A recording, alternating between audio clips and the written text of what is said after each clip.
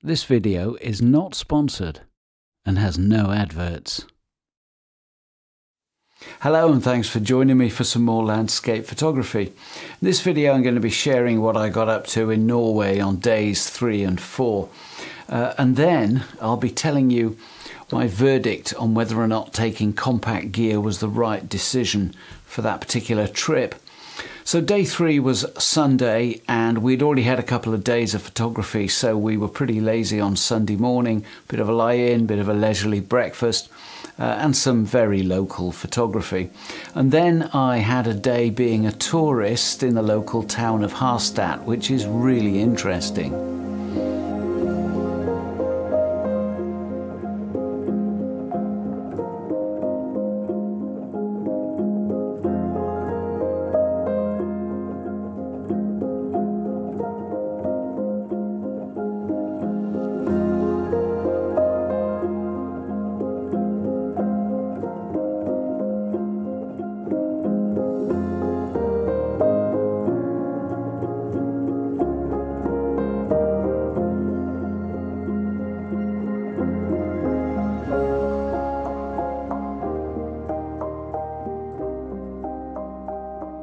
Well, it's day 3, Sunday morning, one of those sort of standard lazy days. We're pretty close to where Willie lives, and he's brought me up to the head of the fjord, just where some little rivers feed into it, in the hopes of spotting some salmon. Nothing doing today, unfortunately, but I've spotted what I think is quite a nice composition. This area is very much like the Lake District in the UK. So we don't have the jagged, spectacular mountains of Lofoten.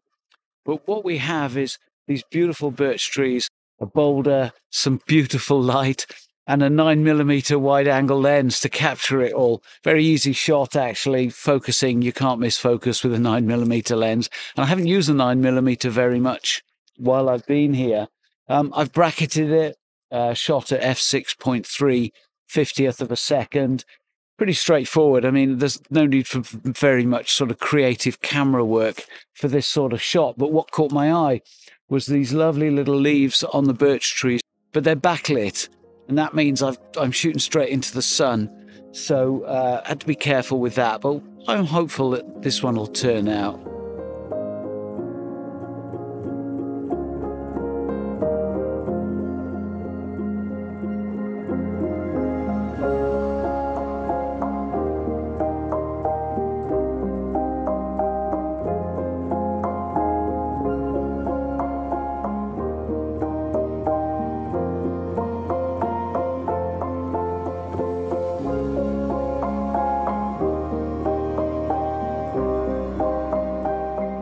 Now, quite apart from Willie being a fabulous host as a landscape photographer, he also doubles up as a professional tour guide.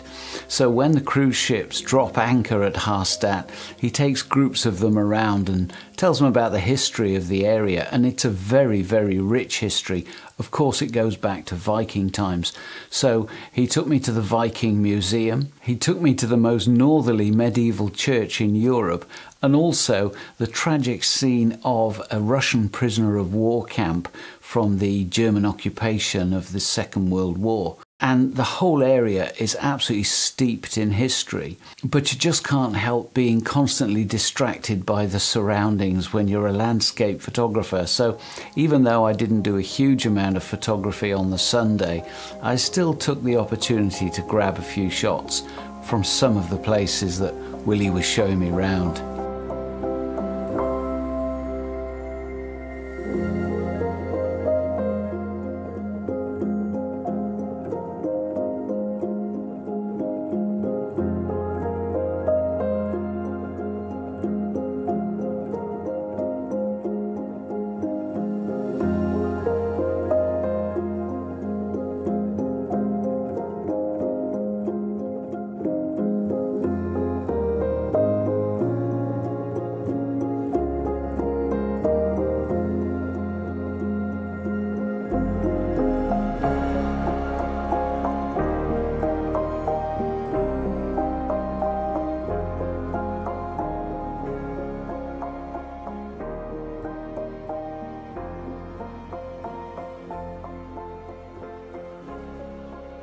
So it's my last day here in Norway, and what I wanted to do today, and Willie has very kindly agreed to help me out with it, I wanted to try and take home a definitive image that I can print and put on my wall that says, this is your reminder of your holiday in Norway.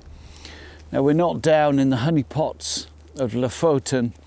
We've come along one of the arms of the fjord opposite where Willie lives in Borkenes. I'm looking kind of back towards that direction, so we're looking east here. And I've got a fabulous mountain ridge in front of me with the most amazing cloud formations over it and light draped across the peak. There's a hanging valley which every now and then catches some light. So I've parked myself on a rock and I've got my image framed with a couple of boulders and a couple of other boulders leading out into the lake. And I've got down really low. Why did I say lake? I keep saying lake, it's a fjord, it's seawater. I used that word earlier and corrected myself in a hurry. But I got down low because I want to compress the area of water.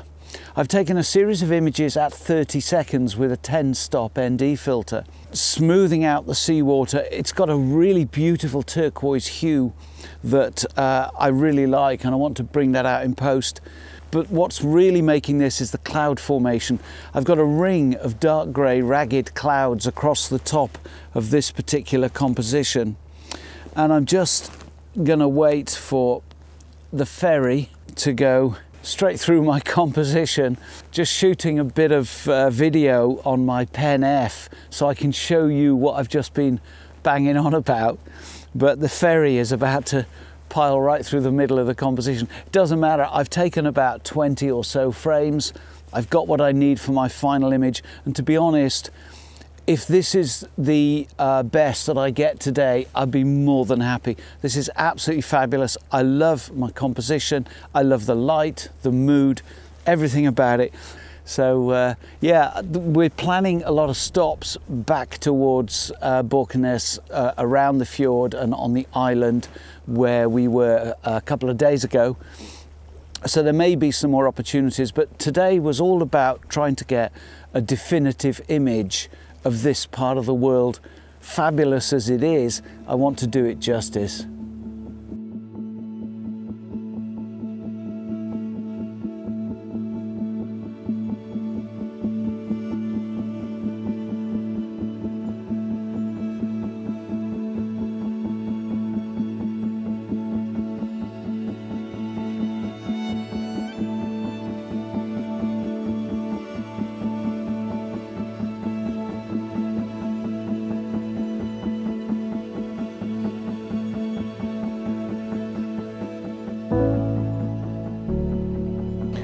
Now, Willie is a very accomplished photographer, but what's really interesting is his approach and mine are completely different.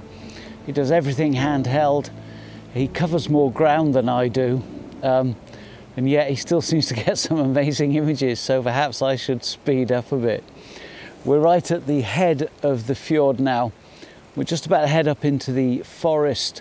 Interesting, I'm told that the conifers around here are invasive species. They've been introduced and they're considered a pest. I just assumed that the whole of this part of the world was covered in conifers, but the indigenous vegetation is mostly these scrubby looking silver birches. So we're heading up to a waterfall, which will make a change, and see what I can do with that.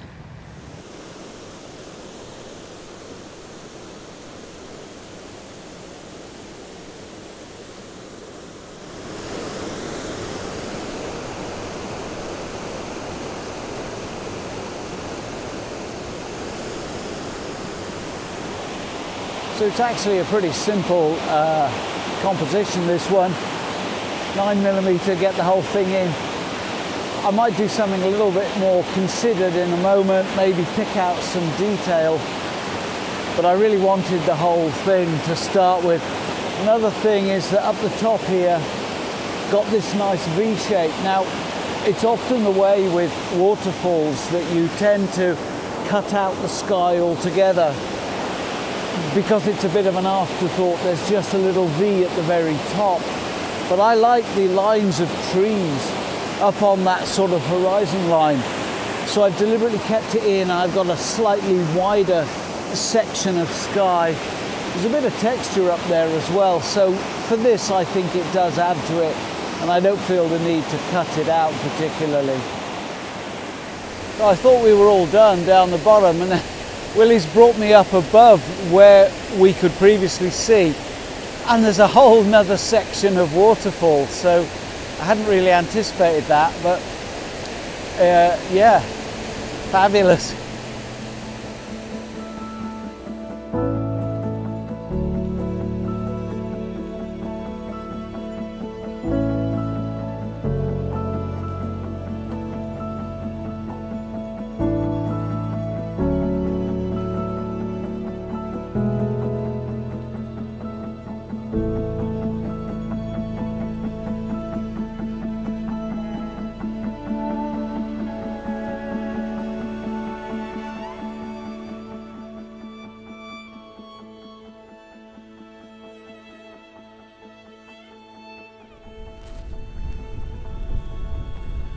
So we're back on the coast now, come down from the forest and the waterfall.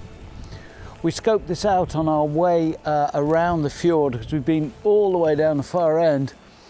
But when we came by earlier, the tide was out, and so decided to wait for it to come into this little creek, and it looks much better now. What I'm doing with this shot is I've lined it up so that I've got the corner of this nice shed and this fabulous museum building. It's a pity it's not open, because it'd be nice to go in. This used to be the village shop, and they restored it. They had to raise it up, which is why it's on these piles. And what I really wanted to do was to reflect that. So I've got these two windows just up to where the chimney stack is, I think. And I'm shooting this at about 25-30 seconds. The clouds are moving quite slowly, so I'm not losing the texture in the sky. I've got some really nice light way down the bottom end of the fjord, and this nice foreground. There's a lot of turquoise in the seawater, so by running the long exposure, I can pull that out in post. These little bits of vegetation in the foreground, of course, they're blowing around in the wind, so they're virtually invisible in my composition.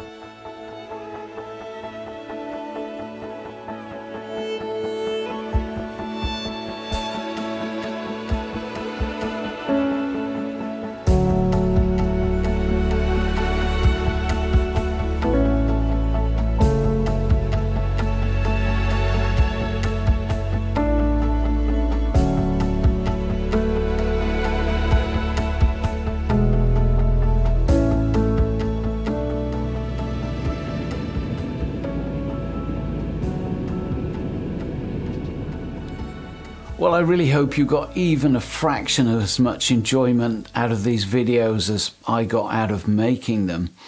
Obviously, way more photography than I would normally share with you on videos, but you know, you can't help boring people with your holiday snaps, and I have got a few more coming up at the end. But quickly before I finish, I did say that I would tell you my verdict on whether or not my decision to take my lightweight gear was the right one. So just a reminder, I took the Pen F with me. I took this 20mm f1.4 prime lens from OM System, and then my secondary lens, which was used quite a bit in the end, was this 35-100 Lumix G f3.5, or is it f4? Don't know. Oh no, it's f4 to 5.6. I was astounded at how well this lens performed, I must be honest. Of course, I knew that the OM System Prime would work really well, and the 9mm Lumix Leica that I'm talking to you on now. I didn't use that one quite so much. The waterfalls, I think, was the main use for it. Oh, and one shot on the coast. Anyway, I'm going to be frank. When I made the video before I went saying that I wasn't sure what to do, actually, if I'd felt for 1 second that the Pen F couldn't cope with what I had in mind, I wouldn't have taken it. I was extremely confident that the choices of lenses and the camera would do the job perfectly well for me. Now, Willie very kindly had a great big box in the boot of his car full of Olympus gear just in case.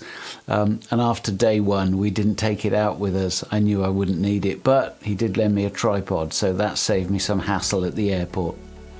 Anyway, I'm going to leave it there for this one. Thank you ever so much for joining me. Really hope you've enjoyed it. And if you have, why not subscribe and join me next time somewhere a bit more local.